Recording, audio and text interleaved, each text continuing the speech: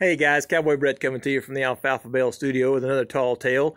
Today we're going to talk about the worst job you've ever had. What is the worst job you have ever had? For me, the worst one, and it's not really that bad of a job, it was just a tough job, very physical.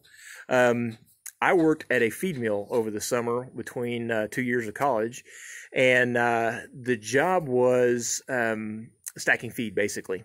And so at this feed mill, I don't know if you've ever been in one before, but when you're sacking grain like corn and oats and rolled oats and things like that, those are coming straight out of a bin, straight into a 50-pound sack. And so what will happen is a guy called a bagger, will take that bag, that empty sack, stick it onto a chute, pull the lever, and it will drop grain out of the silo into that bag. It's on a scale, and so as it's filling up, you can see it getting close to hitting 50. It would measure out at 50. He'd shut the chute off, and then drop it off of there, stick it in a sewing machine, it'd sew it up, and then hit a conveyor belt, and would go up about 7 or 8 feet tall, slide off a chute off the backside of it, and land on a table that was basically about waist high, so that we could flip it over, pat it out flat, and then stack it on those little plastic mini pallets that you see at the feed store. And we stack them 10 high, and then a guy would take that stack and go put it over with the rest of them and come back and get the next one.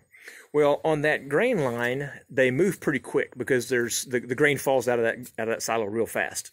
So they've got a guy running the bagger, they've got a guy running the table and the chute and stacking them up, and then they've got a guy running the stacked feed over to where the warehouse was, and which wasn't very far away, but it was right there.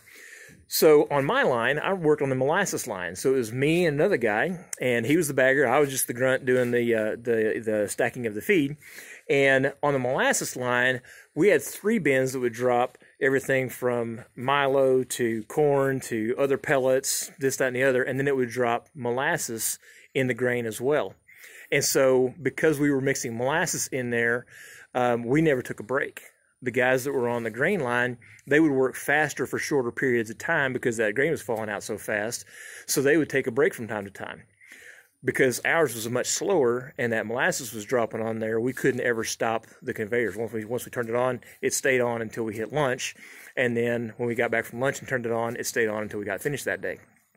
So no breaks.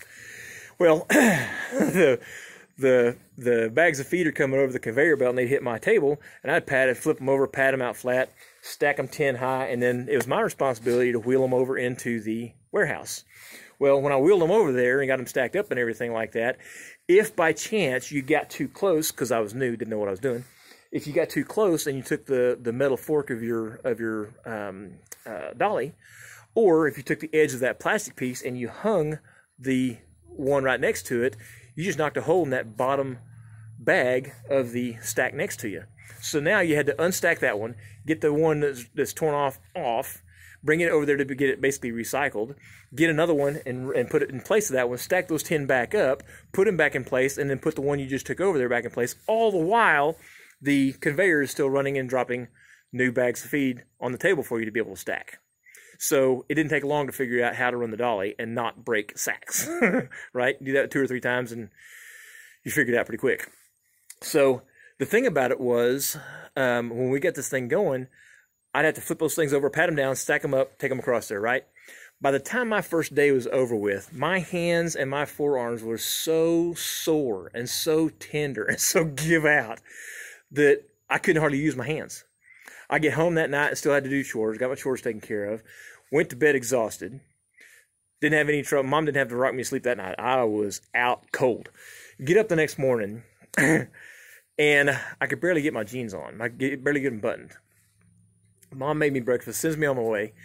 I get out to the truck, and I'm driving a 73 model Ford 3/4 ton.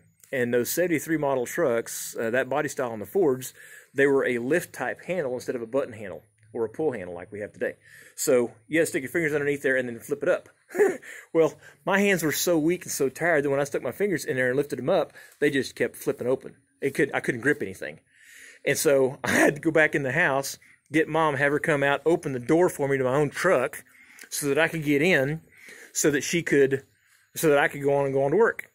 Somehow I got the key in and got it turned and got the truck started and everything like that. I couldn't even grip the steering wheel and drop it into gear. I had to kind of stick it on the heel of my hand, pull the gear shift out, and then drop it through the gears to get it into gear.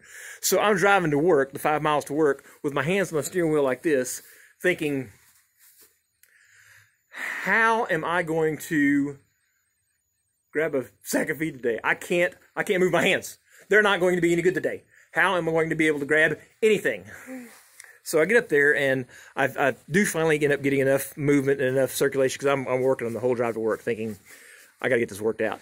I get there, get things worked out, and go to sack and feed. So I average moving about 3,500 sacks of feed a day. Now, I didn't do near as much as the grain guys did, because, again, they moved faster, and but there was also 3 of them. There's only the 2 of us, and I'm the only guy stacking and moving.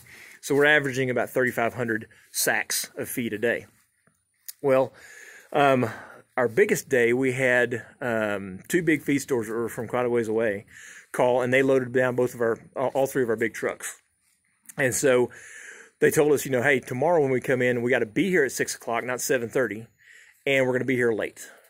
Okay, great. So we started that morning at 6 a.m., worked through lunch, and then after lunch, we continued stacking feed until 11:30 that night.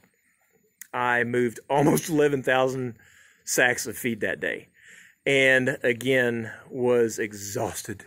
I was tired. And my hands didn't work very well. But I'm telling you what, I was in the best shape of my life. My forearms, I look like Popeye. My forearms were bigger than my biceps. And my grip was unbelievable. You did not want to shake my hand at that time in my life, because I would crush you like a little man. And anyway, I was humbled and flattered when a few weeks later, my dad saw the guys at the feed store and everything, and he asked, so how's my boy working out for you? Is he doing you a good job? Oh yeah, he's here, he's working hard, he's getting things taken care of, we're not getting any guff out of him, he shows up on time, he stays late when he needs to, he's not afraid to do anything, he's doing a good job. What I didn't realize until they had that conversation with Dad is how frequently they had guys quit on him. And I learned early on at that age that if you have some work ethic, you can make it a long ways in life, right? That's something we're seeing. Obviously, it took place back then. I'm sure it has since the dawn of time. But when you don't have any work ethic, it's tough to get things going. And as an employer, it's tough to find people who have work ethic. And it's never been more true than it is in today's society. And as an employer myself, what I found is that, good workers are hard to find, but they're even harder to keep, right? And so anyway, I was in the best shape of my life that year. We even had, every guy had a big stand-up fan of their own because it was so hot in there. Obviously, there's no air conditioning, so we each had our own individual fans. Well, the fun thing for us was when you went to lunch, when you came back from lunch, you kind of leave a little bit of ice, a little bit of water in your cup, and as you walk through the feed mill, there's only 2 of us crews working, and so the other guys on the grain line, they'd be sure and pull this on me and my sacker.